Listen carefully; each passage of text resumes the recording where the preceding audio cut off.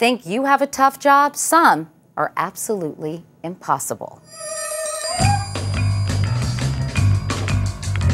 Good morning, Mr. Phelps. Peter Graves, who played Jim Phelps on Mission Impossible, died yesterday of a heart attack. Tall and ruggedly handsome, the mission he took most reluctantly but most successfully was playing against type in the classic comedy Airplane. Joey, did you ever hang around the gymnasium? Graves also starred in the 50s TV series Fury and more recently in commercials. Well, I put on some tangerine lip gloss and answered the door. Survivors include his older brother, Gunsmoke star James Arness. Peter Graves was 83.